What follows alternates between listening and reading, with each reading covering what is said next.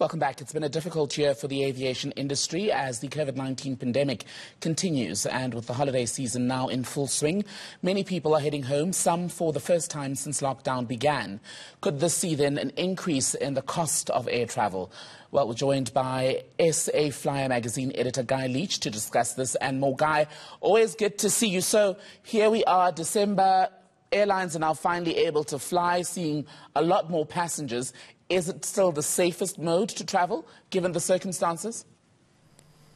Yeah, that's the key question. A lot of people have been very nervous about being packed in like sardines to a little aluminium tube that's pressurized.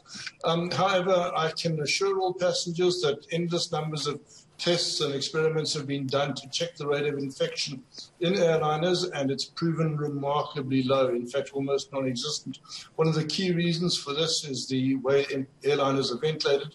They ventilate from the top downwards, which means that there's very little cross-flow of air, and that means that there's very little chance of cross-infection. And then, of course, there are all the testing checks beforehand, that you have to present a clean COVID test before you even get on. And then you've got to wear a mask the whole time. So with those precautions in place, there is very little threat to getting sick or danger of getting sick on an airliner. And indeed, that is why airliners have not been isolating the middle seats on a three-row seating configuration.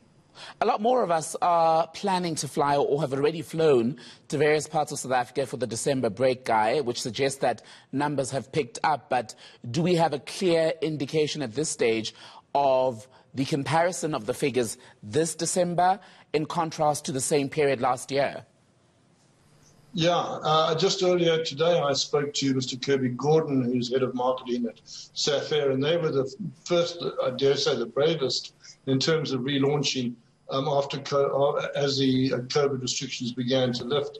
And they had a very good run simply because they were, if you like, the early birds that caught the worm. They were operating at 105% capacity compared to last year. And in fact, they've already just brought in 2 new airliners. However, the second wave of COVID is impacting hard, plus the arrival of old and new competitors. Old competitors, we've seen Kulula get back into the air again, and a new competitor in the form of the new Lift airline.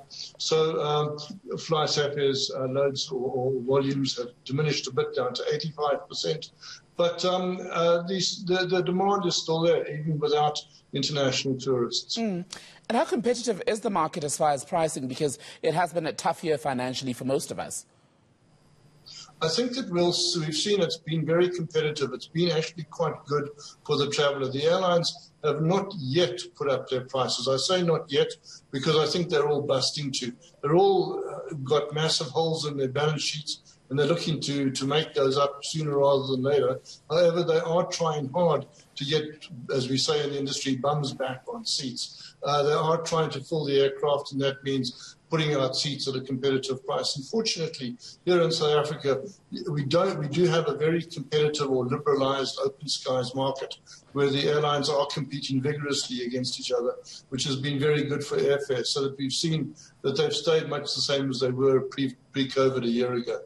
There's a developing story in aviation. Tonight we're seeing the likes of AFP and the Associated Press reporting that Germany is at this point mulling shutting off the airspace, if you will, to South African tourists or travellers who want to go there. This, of course, on the back of the announcement on Friday by government that we now have this new COVID-19 variant. How much damage would that do to our airlines?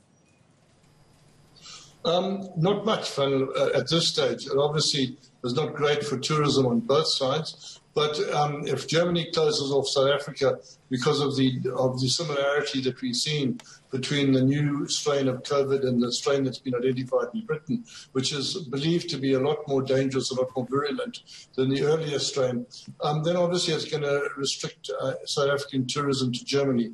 It's not that big a loss for Germany, but I must say that the loss of German tourists to South Africa at this stage is still felt very keenly, particularly in the Western Cape. Would this have been the best time for a rejigged SAA to take to the skies? Well, no. The reality is that SAA is still an airline essentially without staff, without pilots, having locked all its pilots out on Friday afternoon. And it doesn't really have competitive aircraft. It's got the remains of the fleet that it couldn't hand back to its lessors. Those are all unwanted old age or old obsolete aircraft, very fuel inefficient, haven't got good in-flight entertainment, not loved by passengers. So SAA is going to be in a very bad position if it tries to restart in the first quarter of next year. There is speculation that it'll barely start flying at all next year, and even bigger speculation perhaps that if it does start flying, it'll fly with Ethiopian Airlines aircraft and crew.